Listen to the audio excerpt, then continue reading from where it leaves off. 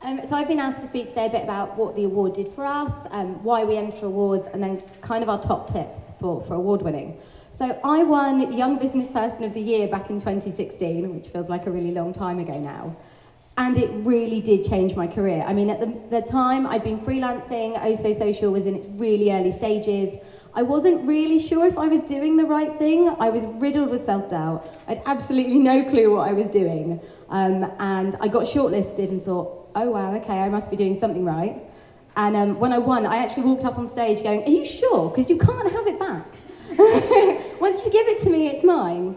And it really did change my business. We suddenly got a lot of local press, a lot of local inquiries. Suddenly everyone knew who I was, which still absolutely terrifies me. But it did wonders for the company, and it gave me that reassurance of actually maybe I'm onto something here, and maybe I'm not as terrible as I think I am. So it's just changed everything. So as Oh So Social, as a company, actually awards are part of our marketing plan. You get the most phenomenal free press from awards. It's always really positive, everyone always wants to run it, everyone knows about you all of a sudden, and it gives you that real credibility. So we know if press runs about us being shortlisted for an award, the phone is going to ring all day.